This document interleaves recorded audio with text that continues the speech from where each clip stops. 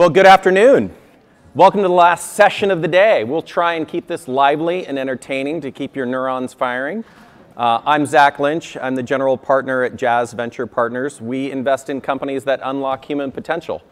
And we have a fabulous panel this afternoon who are going to share with us their insights in how to leverage neuroscience to accelerate learning, improve the human condition, and bend the arc, as we like to say at this conference. So without further ado, I'm going to have them give very short introductions of themselves, and then we'll dive right on in. Sure. My name is Hui, co-founder and chief scientist of a company called LAIX. So L represents Life for Learning, and we are mission to use AI technology to empower everyone to achieve their full potential such that everyone could have a better life or have a better learning experience. Wonderful. I'm Melina Uncapher. I don't think I'm on. Can you You're hear me? You're on. Okay, great. Melina Uncapher, I'm an educational neuroscientist. I study brains. I study how brains learn and have been doing so for about 20 years. And in the last 5 years, I've had the great opportunity to figure out how to study brains, not in a brain scanner, but in the real world, in the wild. And so have been using that to really think through what might be the future of R&D for education and how might we bring a really deep and rich understanding of how people learn into how people teach. Good afternoon. My name is Glenn Whitman. I direct the Center for Transformative Teaching and Learning at St. Andrew's Episcopal School, which is just outside Washington, D.C. We're the only mind, brain, and education science research center based in a pre-collegiate school in the United States currently that has an international public purpose. And we've just built and launched what we think is a solution to bring educational neuroscience to all teachers, something we're calling NeuroTeach Global. Very nice. My name is Gagnon. I am the CEO of a company called Total Brain. We have the largest standardized neuroscientific database in the world. We have an assessment to assess a total brain with tasks on an app that can be done in 20 minutes. And we, based on the result of that assessment, suggest brain capacity training that spans digital training and mindfulness, breathing, meditation for people to change their brain capacities and optimize themselves. Thank you, Luis. That was great. So why don't we just dive on in here to set the baseline and talk about what is the state of play with neuroscience as it relates to learning. Melina, you're the educational specialist. Why don't you kick it off? What is the state of play? Let's see, I have a year-long course around this, so let's put it in one sentence. No, right now, we have 120 years of learning science that have not been brought to bear on how we teach. And only recently has neuroscience really been contributing to that, but the broader kind of conversation is actually around the cognitive science of how people learn, the social science of how people learn, the affective science of how people learn, and all of that is grounded in the brain, yes, but what we really need to understand is kind of the expression of that learning. And so we are actually pretty far along in understanding how people learn.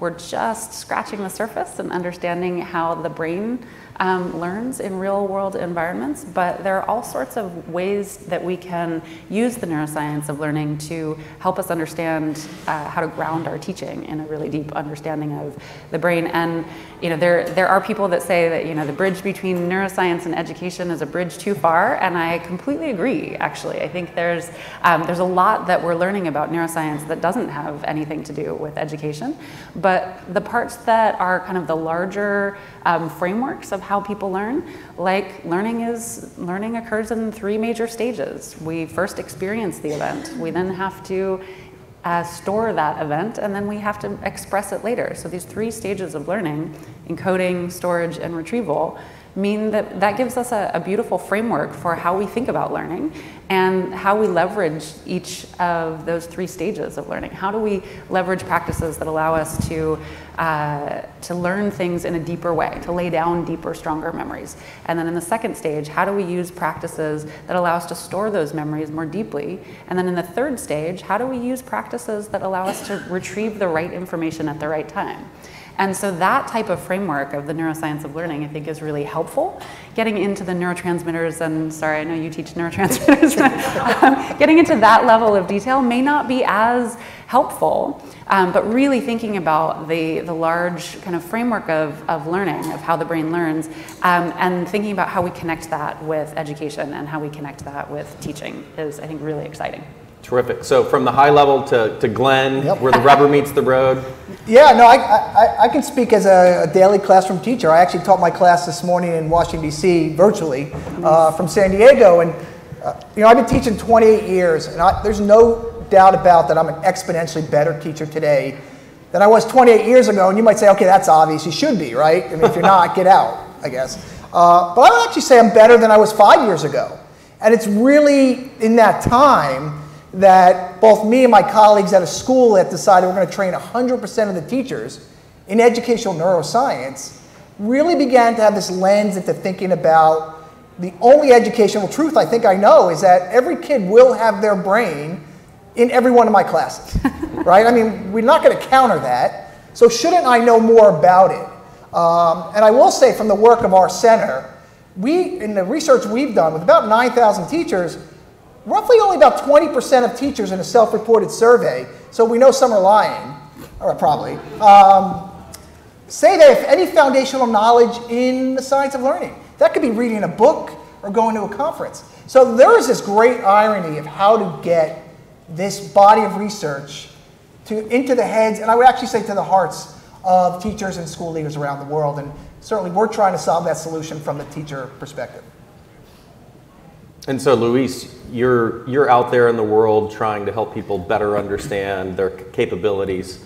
How do you see the state of play as it relates to neuroscience and learning? The way I see it is people invest tremendous amount of resources in learning soft skills and learning hard skills, and nobody cares about the operating system.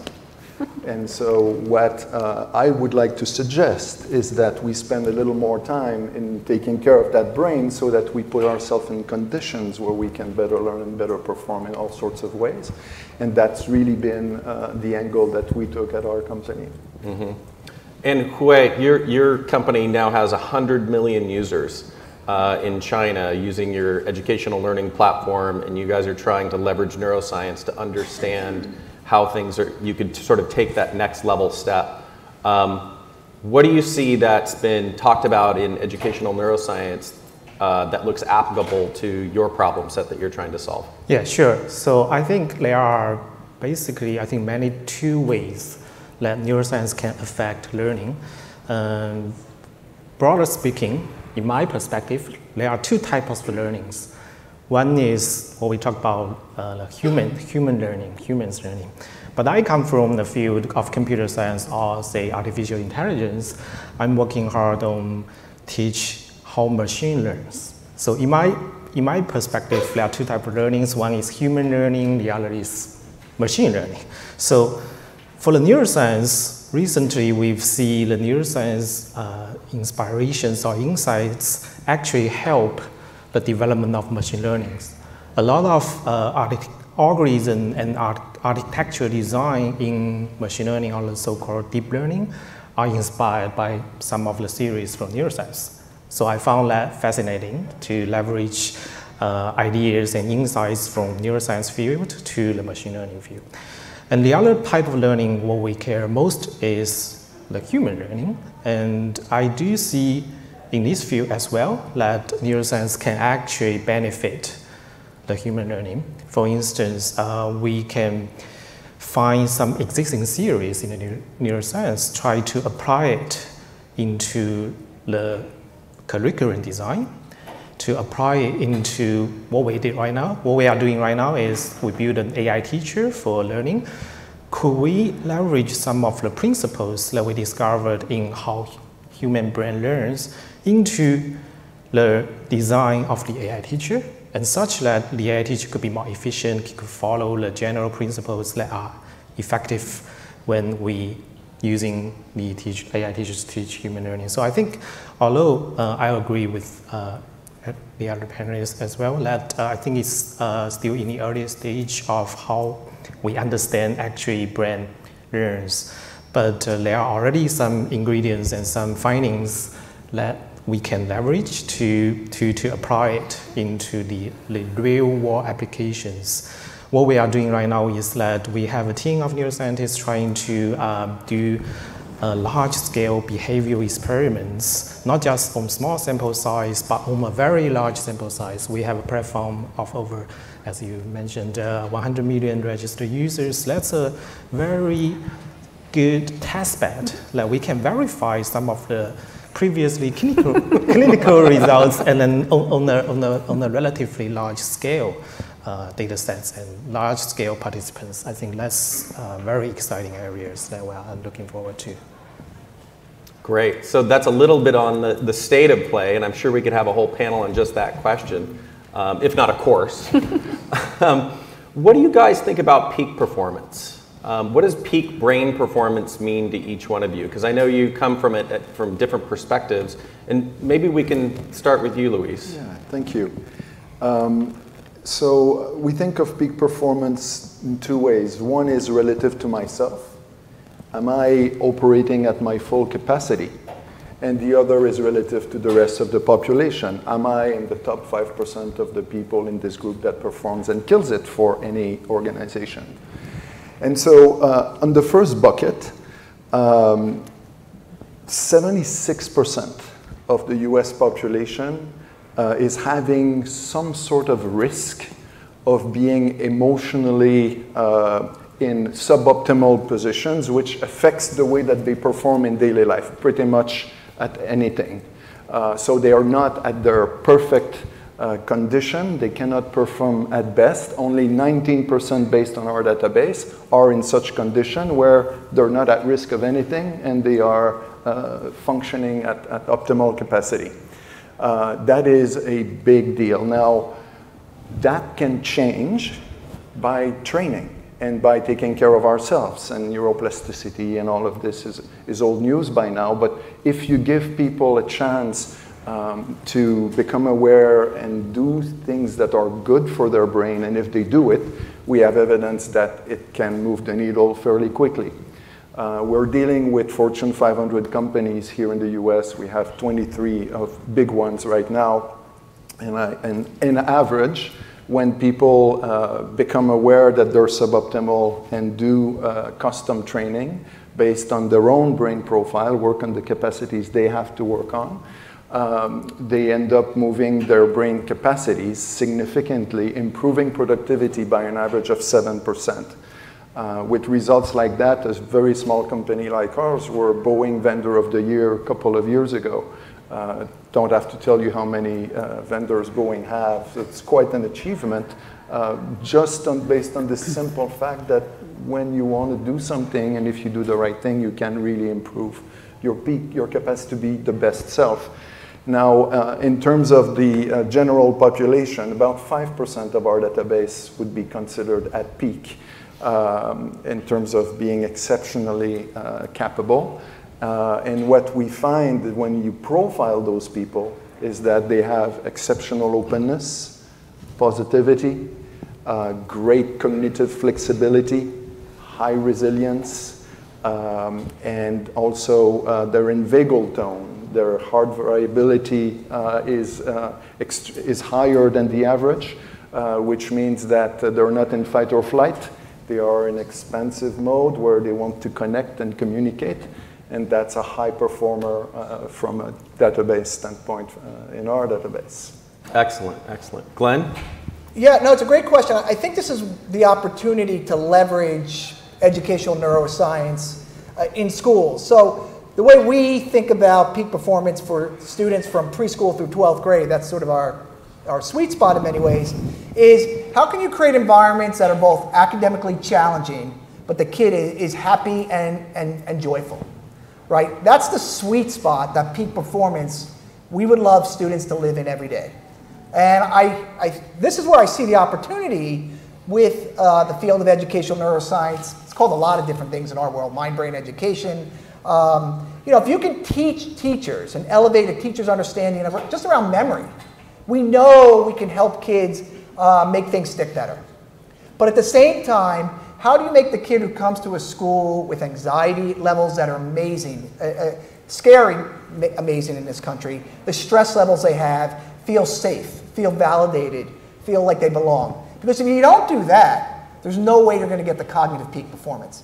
So I would say the opportunity with educational neuroscience for teachers and schools is leveraging it to find that sweet spot between challenge and happiness or well-being.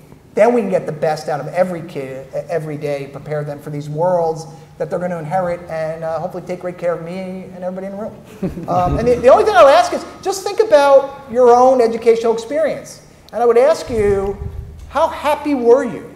I mean, most of us were in rigorous schools, challenge schools, too much homework, we were surviving, right? We know that does not create peak performance, whether it's in school or work or in life. Yep.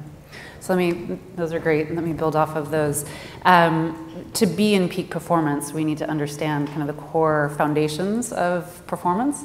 And the thing that we know for sure is that all of our ability to learn, to succeed, it all is supported by a set of capacities that we call executive function. So how do we manage our attention? How do we manage our thoughts? How do we manage our emotions and our behavior? And if we can teach our kids how to build their executive function capacity, we can allow them to dramatically improve their peak performance. The interesting thing, though, is that whenever I talk about executive function with teachers, I always get somebody who says, oh, that kid has no executive function. Right? That kid, what she's saying is that kid really has a hard time managing his attention, right? But every single kid is born with executive function. And in fact, every brain is born with the same machinery for executive function, but how that executive function machinery develops is really contingent, really, really dependent on how that brain finds itself in the world. So if that brain finds itself under conditions of extreme poverty or adversity or other sorts of residential mobility, things that really cluster around socioeconomic status, that tends to actually provide different numbers of opportunities to build executive function capacity. And that's an equity issue, right? And we know that executive function can actually be trained. We know that because of the negative side, that if you don't give as much training to kids, their executive function capacity doesn't grow as much as kids that are given more opportunities to build their executive function. You can think of it as a muscle. And so we actually have this responsibility, I think, as educational neuroscientists and as educators and as people who create products and programs for our kids to really make sure that we're providing as many opportunities for our kids to build executive function as possible.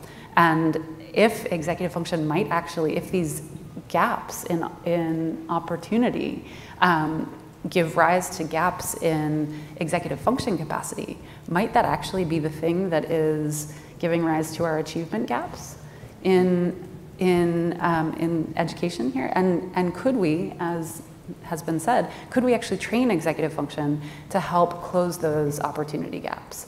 And isn't that our responsibility? And that's the thing that is really, really exciting. So some of the programs that we design in our lab and our center are really geared towards that, but we do it in a really, I think, very interesting way, and it's really around this closed loop system of we have to know where a brain is, we have to understand where the executive function capacity is of that brain, and then train it in a personalized way, in a closed loop way where you're measuring and training, responding to that measurement, and then feeding that back into the adaptivity cycle. And so if we can do that closed loop training on individual learning capacities, that would be a tremendous way to actually close opportunity gaps that we are seeing dominating our education system. So that's where I feel like if we are thinking about peak performance, we need to think about it at a population level. And we need to think about it as a way to really promote equity in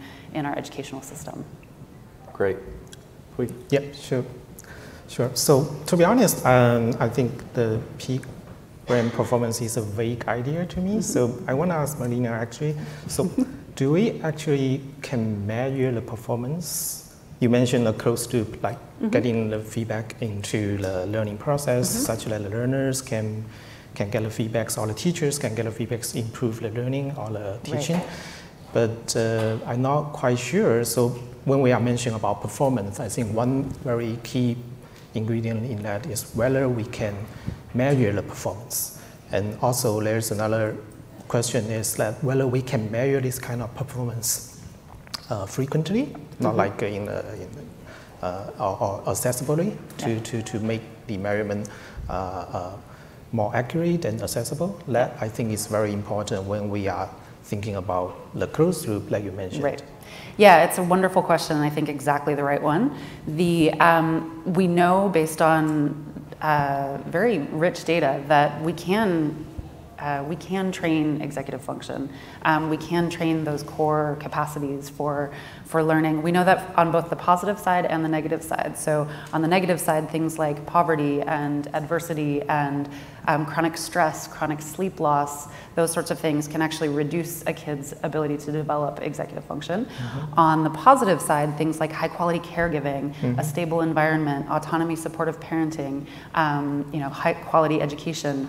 There are actually really cool studies that show that formal education, so if you take kids that are the exact same age but fall on like 1 week or the other of school cutoff to go into first grade, and you scan their brains before they go into first grade or before they go into kindergarten, and see how their executive function systems develop over the course of their year. They're the exact same age, but one group has gone through first grade, which has more formal rituals and rules. And the kids that stay in kindergarten, you see that the kids that go through formal education, their executive function systems in their brain develop a lot faster. Mm-hmm. And they actually look a lot older and more mature because they've gone through formal education. So all of these things give us indicators that we can actually formally train or build executive function or slow the development of it. And so that, I think, then lends itself to us thinking about systems and programs that we can institute in our schools and our homes that really leverage that idea that we do actually need to provide support for our kids to build their core capacities. Mm-hmm. Sure. Mm-hmm. So peak performance is fun to talk about, but let's take it to the other end of the spectrum. There's a rising tide of mental illness in this country. We see it in the papers all the time. We deal with it in the classrooms continuously. What gives you hope looking forward as you look at sort of advances in neuroscience, new technologies emerging, new approaches emerging that might be able to stem this tide and sort of bring it back to a place of relative equilibrium in our society? Glenn, do you want to kick this one off? Yeah, as I said earlier, right, we as a school, we're seeing levels of anxiety, stress, and toxic stress in ways we've never seen it before. And I remember when I started, my first class was in 1991. And my mindset as a teacher going into that class was, students would leave their identity, their stress, their fear, their race, class at the door. I taught history, they learned it, that was education. But now I still teach history, and I actually know that until I can validate everybody's identity and acknowledge them as individuals and reduce that threat, I could be the greatest history teacher in the world, nothing's going to get in. So I think as a school, and many schools, right, we've looked at mindfulness training, right? We've looked at doing yoga, and I do want to say there's 2 brains at every school. Let's not forget there's an adult brain there as well, right? And I think we've thought about that very consciously. But we want our teachers to think about social and emotional learning as not reducing the rigor of the school. It actually allows you to get the best out of kids. And that's sort of been our approach, and in the work we've done with teachers around the world, we want that balance that the kids need to be in the right emotional state. And here's again where I think things like the Mindset Scholars Network, I don't know if you know their work, I think they're out of LA or USC. Stanford. That has been or Stanford, just keep saying all the schools. I didn't go to any of those schools, just for the record. But the Mindset Scholars Network has been a game changer for our faculty, in which they validated the belonging mindset above what I would argue growth mindset, even though growth mindset's more popular amongst teachers. So that's one way we've gone about addressing anxiety. Could we double click there? Can you describe it a little bit more? The belonging mindset? Yeah. I'm sure Melina could as well. You know, again, I think it's the idea that when a student enters a school building, I don't care what the zip code is or the geographic location, they must feel that they're welcome, their identity is validated, and that they are going to be pushed like every other kid to succeed at their, whether it's peak potential or at the highest level possible. And I would argue you can't have a growth mindset until you feel you belong. Yep. And that's why I think some work like the Mindset Scholars Network, please let them know I said this, is really elevated our ability to think about the learner from both a social and emotional perspective as well as an academic rigor, academic challenge perspective. Thanks, Cool. Glenn. Can I Yeah, go ahead, Melina. double down on that? Yep. So obviously love their work. They're doing really incredible work, as you said. One of the things that we're finding is that one of the reasons that a sense of belonging is so important is because it taps into what they call a recurrent loop, right? So every one of us has a personal identity of who we are and how we show up in the world. Our kids have a personal identity of who they are and how they show up in school, right? And if you feel like you don't belong, you're going to be looking for signals out there that you don't belong, right? Or you're going to be interpreting signals that may be neutral as evidence that you don't belong. And if you are interpreting signals like that, then actually the majority of your executive function is captured by looking for signals, by monitoring external threat behavior, by monitoring internal performance. And therefore, your core capacity for learning is not available for learning because it's completely eaten up with looking for these signals. And so that's one of the reasons that a sense of belonging can really accelerate learning, because it actually frees up your executive function for learning, which is really cool. But the other thing why these short interventions, these belonging interventions or other mindset interventions are so effective is because they do tap into this recurrent loop of who you are and how you show up in the world. And every time you go into a new environment, that recurrent loop opens up and is very vulnerable, but also is a very powerful opportunity, right? A window of opportunity, because you can open up that sense of who you are and give that sense of who you are as a learner, as somebody who belongs, as somebody who has been able to master things that other people didn't think that they were able to master. So it's this really beautiful opportunity to do something that continually reinforces internally all the time. It's Luis, really you're exciting. nodding your head vigorously. Yes. Yes. Right? Yes, Plus one. absolutely. I do a lot of pro bono work for an organization called Yes for School, teaching reading techniques in underprivileged schools in Newark and other places in New York. And the result of this, like all the students breathing in the morning, has transformed the landscape of the schools radically. And the first thing they do in the morning is they go towards each other and they say, I belong to you. And every time my heart melts. It's a beautiful thing that really speaks to what you're saying. Back to the problem of mental disorder. Before I got involved in this company, only a couple of years ago, I'm not a neuroscientist, I'm more of a business guy. I was at Amazon before, and I left everything to do this because of the statistics that I'm going to give you. 20% of the US population has a mental disorder, and of that, 50% don't know it, and therefore go in life untreated. And so the cost of this personal, economic, for society, for employers is absolutely tremendous. And there's got to be a lot done to address this. And in my personal opinion, screening is the #1 issue to have a short-term impact. And the issue with screening, obviously, is stigmatization. So if you send me a questionnaire as an employee of any company saying, self-select, are you an alcoholic, are you an addict or depressed, I'm not going to do that. And so that's one problem. The other issue is that we were raised, and I was one of those kids who was raised toughing it up. And so I believe that my misery is normal. And we all think that way to a certain degree. So the need and the impulse to go screen ourselves for mental health is very low.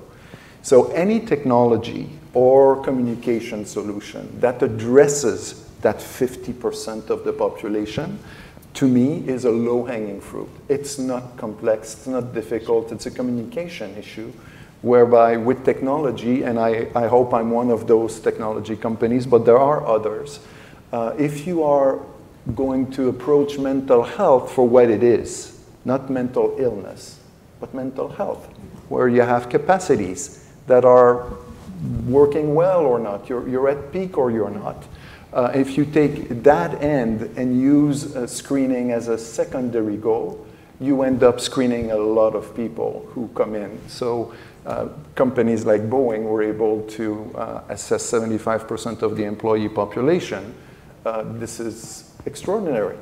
We're able to tell them, here's your risk, here's how many people are at risk of this or at risk of that, and we are sending them to the right resource when we see it. It's 100% confidential and anonymous, but that sort of thing gives me hope, and I hope there's going to be more of it. And Hui, what about what's going on in China with regards to mental illness? And you're a technologist, can you fix it? Yeah, I don't have actually a lot of experience helping people with mental illness, but I do have a story maybe I can share that in the past few years we've seen a lot of users of our software, our app, that actually they changed. So one story that I would like to share is that there's one of our users. He was a 10-year-old kid when he started to using our app. Well, by the way, our app, one of our apps helps people to learn a new language like English. So this kid, he had a problem of speaking up in his native language, which is Mandarin. But after he played with our app, which teaches him to learn English, and our app is actually, not human but machine, so he had no problem. He had no problem interact with the app. With interacting the app, and he practiced English, and he started to learn how to speak in English. And more importantly, or more excitingly, that we found that he started to gaining confidence in communication. He started to speak Chinese, speak Mandarin to other people. So we see tremendous change of this person that starting from a very shy individual that could not communicate with person to be a person that can, with confidence and communicate with not only his native language, but also the second language, English, that he learned. So in the past few years, we see lots of users that may not have mental illness, but by learning a new skill, in particular learning a new language, actually opens windows for them. Some actually, the lives of them changed tremendously by learning a new stuff. So that actually inspires to mission our company to empower everyone to achieve their full potential by leveraging a lot of science, learning science, and leveraging the technology to make this kind of effective learning universal accessible to such that this technology can reach to many more people. The last bit I want to share is that inspired by this story, we actually making our software, our app, available to a lot of rural areas in China. So in China, there are a lot of rural areas there's not enough teachers to teach the kids to learn a language. So we make our app available. We actually donate smartphones to the schools such that the kids can study with our app. And by learning new stuff, learning a new language, we hope we will give them a better chance in their future. Terrific. So we've got a broad spectrum of individuals in this room, and when they leave today, it'd probably be helpful for them to have one of their neuromyths destroyed. So talk to us about, what are the biggest misconceptions that you see out there in sort of the general public as it relates to neuroscience writ large? how much time do I have? There's so many. Let's see, one of the biggest ones is, well, can I do 3? Sure. Okay. Quickly. Okay, 3. First is learning styles. So despite this being a billion-dollar industry for education, there's no evidence in support of learning styles. It turns out if you want to learn how to ride a horse, and you think you're an auditory learner, you're probably going to learn better by actually doing it rather than hearing it. So that's the first one. The second is around left brain, right brain. So, we have this idea that we are either, logical, linear, sequential left brain thinkers or, really creative, abstract right brain thinkers. And it turns out we use 100% of our brain 100% of the time. We might have a preference for, and we might have an aptitude for abstract thinking, creative thinking, or logical, linear, sequential thinking, but it doesn't mean that you're only using your left brain or you're only using your right brain. And in fact, both of those two neuromyths are really destructive, because what it tells us as a learner is if I think I'm an auditory learner, I'm going to shut down to all other learning opportunities that are not being given to me through my ears.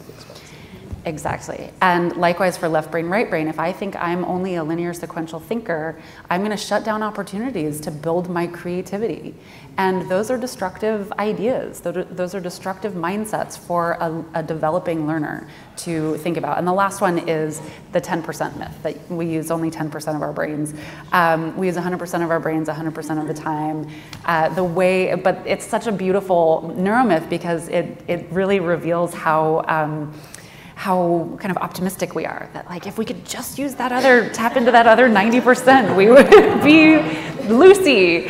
And it's ridiculous, but we do have so much untapped potential, but it's not because we're not using our brains, it's because of the ways in which we're using our brains. So that's what's so beautiful about this movement, about thinking about how might we actually build peak performance in our kids.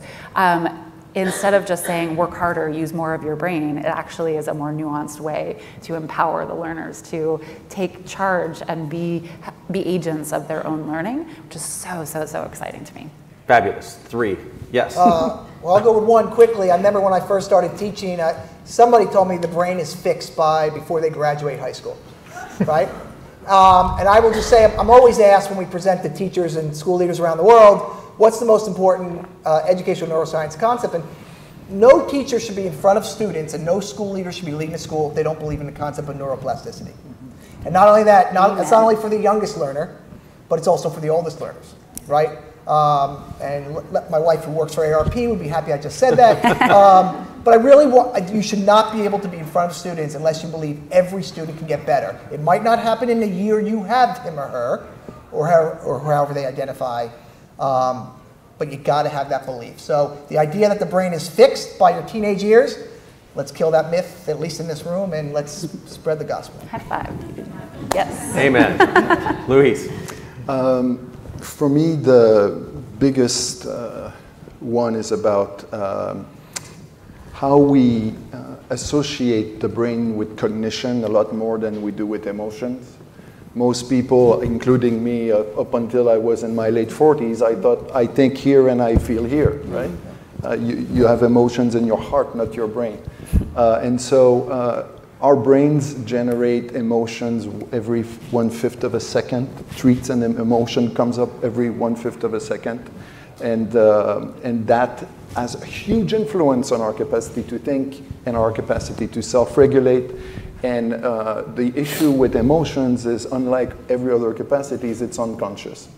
So how do you deal with this unconscious part to become a better you is really the thing, the $1,000 question in this day and age, where we now have data to come and test ourselves and A/B split test ourselves and try stuff and see if we feel better and improve our non-conscious brain is now possible.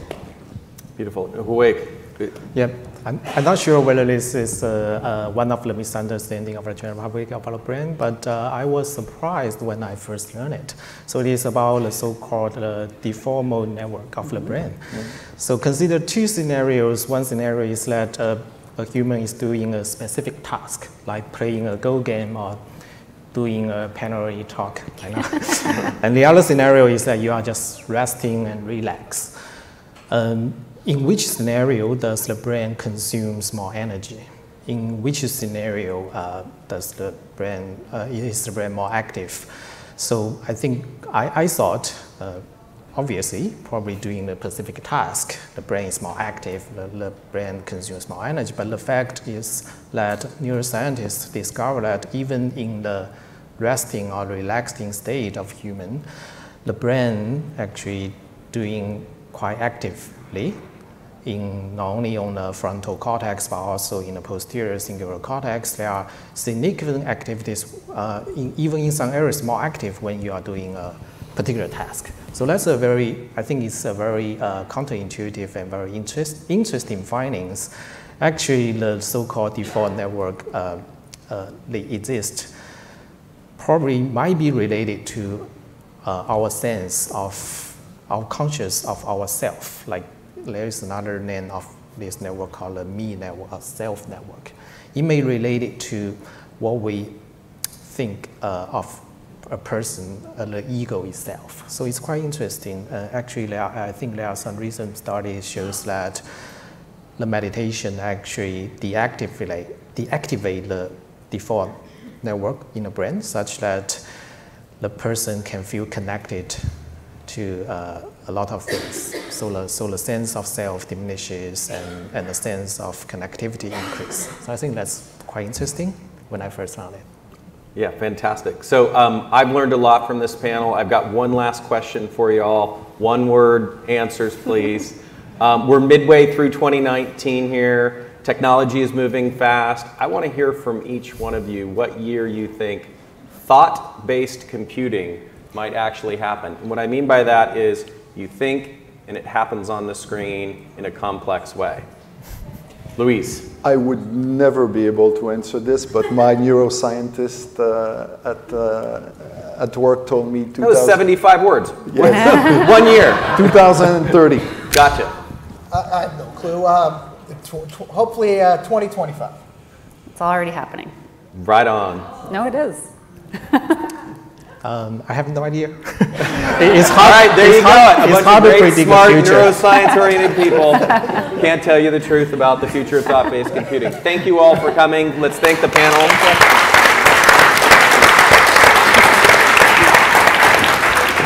Cool.